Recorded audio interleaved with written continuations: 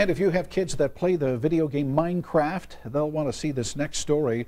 One local man has created a Minecraft space that looks just like Indianapolis. Here's a look at it. Eric Morrow goes to IUPUI, and he posted this video on YouTube showing all of the different downtown Indianapolis landmarks, such as Monument Circle, the Chase Bank Tower, even Lucas Oil Stadium. And it all looks like the video game Minecraft.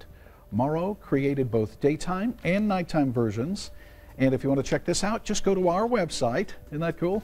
Go to WTHR.com and look under trending topics. He might just be onto something for cities across the country. You get all those annoying things. Hey, you want to play Minecraft? Yes, if it's that. Yeah. I want to. I got to go to Lucas Oil Stadium.